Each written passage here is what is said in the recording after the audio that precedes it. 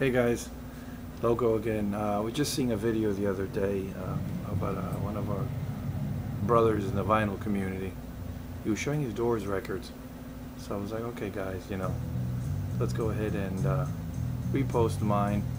It's a pretty good collection. I'm probably missing the Doors 13, but I have everything else, so I'm not kind of like, I have everything. I have greatest hits up to Yin Yang, and I think a few interesting little pieces there. So right now I'm going to show you the videos collection of the Doors, and I hope you guys enjoy it. It was just, I was inspired by that. And the shout out goes to my brother Antonio today. He's being operated on his one of his heart valves. He had a sextuple bypass 5 years ago, and he was doing great, but he needed to get that done. He is in the Cleveland Clinic. They actually went from Maryland to Cleveland, one of the best clinics in the world when it comes to heart procedures and all that good stuff. And tell my fellow vinyl community, brothers, friends, peace to all of you guys. You guys all know who you are, and thank you very much. I hope you enjoy this video. And here we go. I'm gonna dip in here and start. Okay. And pardon today my rambling. It's pretty early here. I'm gonna start with of course, a lot of these albums, as you guys know, were released after Jim Morrison passed away. This is American Prayer. I love this poetry readings, by him, and the music that the Doors put like 8 years later, 7 years later after he did it. This one's complete. It's got all the poems, everything. You know what I'm talking about. It's pretty cool. I'm showing it to you here. I know this video camera definitely need to get a huge upgrade on it and get something better, which I will. So that way I can be in sync when I speak. And I'll show it to you. This one has the, like I said, all the nice drawings that Morrison did, and the poems, and all that good stuff, far out stuff that the man did. I mean, it's pretty cool. Some of the poems I really like. Some of them I think are just a little bit maybe LSD induced or something. I mean, when you say a poem "Ode to Your Cock," I mean, pardon my French, but that was a little definitely on the whack side. Even though he was a great musician, hey, don't get me wrong.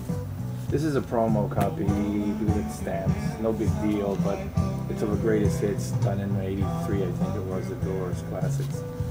And of course everything's promo because it has that stamp thing there. And hope you guys like it. And of course I do have the two albums that they did with Morrison when he passed away, Ray, John, and Robbie. Full Circle and Another Voices. They're okay albums, to each his own. Don't really think of this as listening to what you consider to be the Doors, which you obviously are with Jim Morrison. But he's still good at music, I can do without Ray singing, but that's okay. I know he sang on a couple of songs with the Doors when Morrison was alive. Full Circle is decent. It's a gatefold. I'll open it because I want to show you guys the albums in detail. It's pretty cool. I got the little thingy there, little wheel, spinning wheel.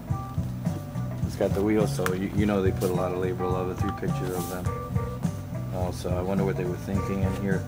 I mean, this opens up and it's a lot of stuff. So I mean, they put a lot of money into it.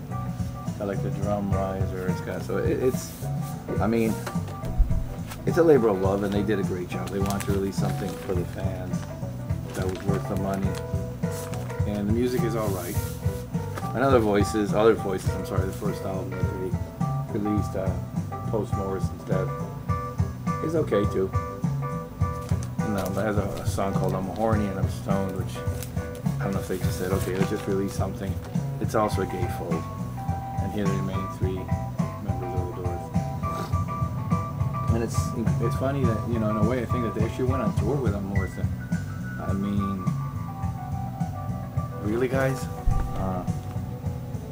Would I go see them without Morrison if I was around that era? Probably not. I mean, nothing against the musicianship and all that, but, personally, me calling yourself the Doors, and at least if you would have had somebody who sang, another singer, of course you can't replace Morrison, but anyway, I know they did that in the 2000s, and I think in the 90s. Still, to me, hey, the Doors are Jim Morrison, Robbie Krieger, Ray Manzarek, and John Densmore, but, to each his own. This is another posthumous release. This is a live album, A Life She Cried. It's okay, it's decent. Now, the best greatest hits, in my opinion, is the double album, Weird Scenes Inside the Gold Mine, that they released a year after Jim's death, and then when they were still touring under the name The Doors.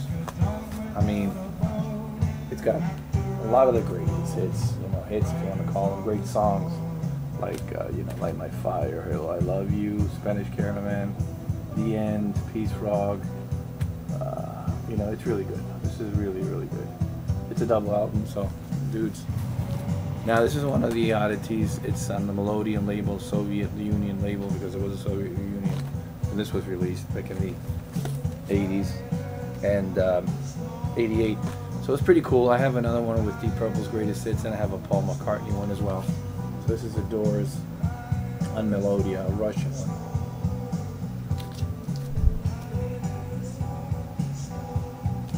So that was pretty cool. And now, after that, what I'm going to show you is more, of course, more records with them. And I do want you to enjoy. So here we go. Here comes the best of the Doors. This is a quad sounding one. If you have quadraphonic, obviously, Now, whoever has quadraphonic, well, cool for them. That you'll be able to hear this in all the quadraphonic glory.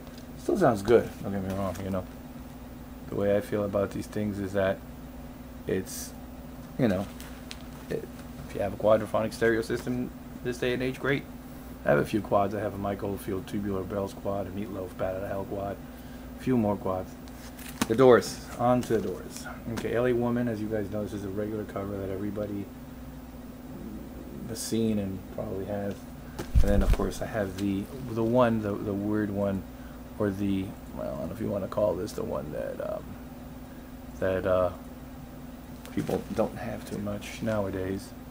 And it is, here we go, the one with the crucified cover, the plastic laminated cover, there it is, which is pretty cool. And this one does have the, now I'm going to show you now, I'm trying to change the music, but whatever, doesn't want to do it, stupid computers. And this one has the crucified cover on it, It's pretty cool. Pretty cool. That's a pretty cool like that. Times a day. It's pretty cool. Well, it's okay. It's not in the greatest shape, but it is what it is, and it is the first press, obviously, of the Doors. LA Woman. Great album. Morrison still had his voice, even though he was already bloated. But anyway, let's keep moving while we listen to the extended version of Light My Fire. The only 180 gram of the Doors I got sounds really freaking good. Waiting for the Sun, but I do want to get a first press of this because, of course, I am an anal retentive collector in some ways. And of course, a lot of us, like I say, are anal retentive when it comes to our albums. That's why we're collectors. We love the music, and it is about the music, but I don't think there's a collector on earth who can really say, I don't care. The album was, the record sleeve was crap, everything was shit. And even the record sound was warped, but I still bought it. Really? I understand if the cover's not good. I have covers that aren't good, but the record release is in good condition that you can listen to it, a warped record, come on, dude. It could be whatever it is, but if you can't listen to it, what the heck? You could say, well, this is the only 5 copies of this in the world, but the record is warped. Really? Dude, at least you can be able to play it and listen to it decently. But anyway, let's continue. Me rambling. This is probably the only official Doors album that they released with Morrison, when Morrison was, am I right, still around, which is absolutely live. Double album. Great album, actually. This thing weighs a ton. These two albums together weigh a ton. It's a gatefold, and it's a beautiful album. And here, of course, is Morrison with his bearded glory. Post-Miami, pre-Miami, and Ray and Robbie. Ray. Incredible that even Ray Manzarek, my older brother, is 71. I think Ray's, 73, 72? So, geez, Ray, you're a little bit older than my brother. That's something that one of my brothers, David. The other one who's getting operated, he's 68. I'm the youngest. Yeah, and I'm an old codger, but anyway. At least I feel those. But hey, you're young at spirit. Okay, copy of Strange Days in stereo first press with the nice picture here. And yes, I'll show you the picture. It actually has still the plastic original from when it was bought back in the 60s. Here we go. Love that one, baby. That's a great picture. It's got to be a poster of that. I'm sure there is. I think I've seen it in some of you guys that have it. And yes, it is a lyric sheet. Alright. And it's in the cover of Strange Days. Sorry guys, I'm just going over a little bit of a cold as well, so you know. Usually I'm a little bit more coherent probably than today than this morning, but anyway. Yeah, you know, cool beans. Morrison Hotel stereo first press. Good album, heavy albums. These albums are really good. You can tell they're really a lot. I do love Maggie McGill for whatever reason. And Peace Father is awesome too. What can I say? Waiting for the Sun, yeah. She's on the album, yeah. Jimbo. The Doors Soft Parade, first press in stereo. I should know it. It weighs a lot. This one is on gatefold, huh? Or no? That is a gatefold. I love their gatefolds. This one is a great design. Whoever drew this, you know, did a real good job on it. Beautiful. Album itself, yeah, pretty good condition. Love it. Love that these albums are heavy. And now on to the first albums. 2 in mono, first press, 1 in stereo. Guys, get the mono because you can hear Jim go with the you know, fuck at the end of the end. You can hear it, but you have to probably say with headphones on. The Doors in mono. Here it is, guys. This is one of the first pressings. It's really good shape. And of course I'm moving it like that. And it is the brownish label. Another Doors in mono. The cover is shot, but the record is in very good condition. And being mono, I couldn't pass it up. And this is a stereo copy of it. It says Gold Original on it. Gold label on stereo. And this is an oddity I got. I just wanted to get this one. This is the Doors songbook. It's all instrumentals. It has what? 9 songs. People Have Strange Touch Me.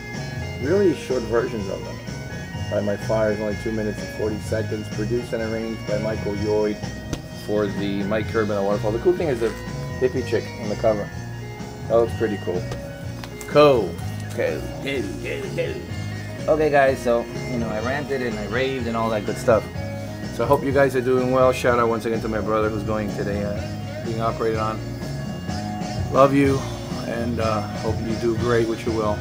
And to everybody that is in the VC community too. Sorry I didn't even comb my hair today. I have a cold. I was like, wow, what the heck. Just wanted to post a video. Shout out to Derek, to Rob, Benitez. Love you guys. Yep.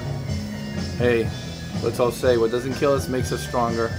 We're all, you know, out there, all you guys, all the beautiful souls in the VC community. Joe Spencer, Marty, Spillerine, Nathan Morales, Derek, again I said, all you guys, Rob, Benitez.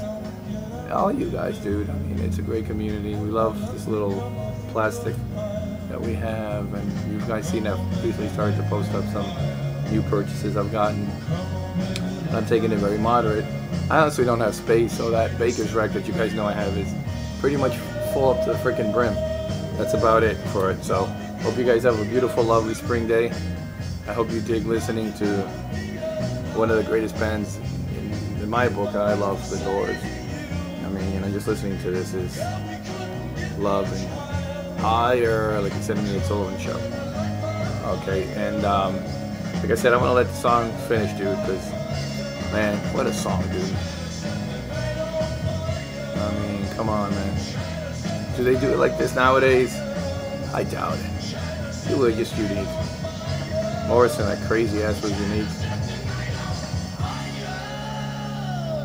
Everything about it. Manzarek's run on the keyboard, Des Moore and Robbie Krieger, dude.